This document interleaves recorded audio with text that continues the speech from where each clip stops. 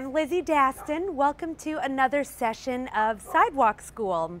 We are in the Rampart District, right by the Gaba Gallery, in front of the biggest stencil work by Thrashbird that is in LA. One of the reasons why I think Thrashbird is so significant is because of his versatility.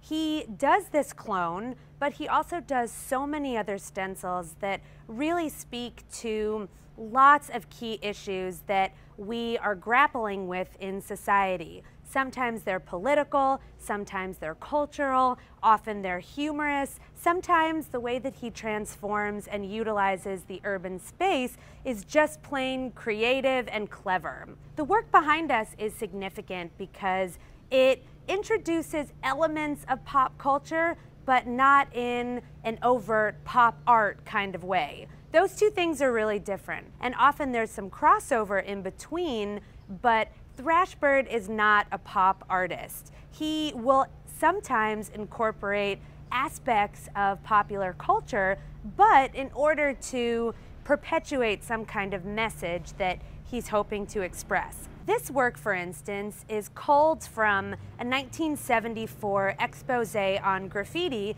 that was written by Norman Mailer, photographed by Jean-Paul Goude, and published in Esquire magazine.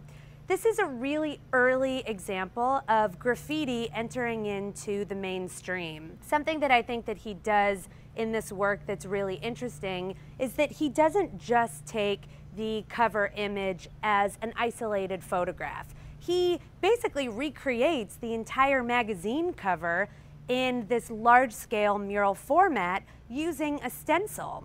Notice that the background exhibits these patches of other colors. If an artist is working renegade with a stencil and that work is covered over by the city will use this hideous silver paint to buff out the image of the artist. Thrashbird is utilizing that aesthetic in the wall, kind of creating this layered history and referencing the practice of graffiti writers communicating themselves and then the government or some sort of systemic power Xing that out with their silver paint and then somebody else writing on top of it. So it really is very, very layered, and that's not the way that Thrashbird encountered the wall. The wall itself was totally clean, but he wanted there to be that nuance. So he wrote on the wall, then covered it up, then wrote in other patches, and then buffed himself, and then applied the stencil, transforming this wall into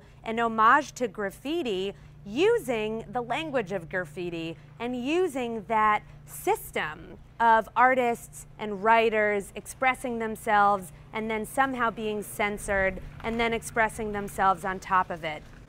That's just another example of how sensitive and thoughtful and very complex the work of Thrashbird is. I'm Lizzie, and this has been another session of Sidewalk School.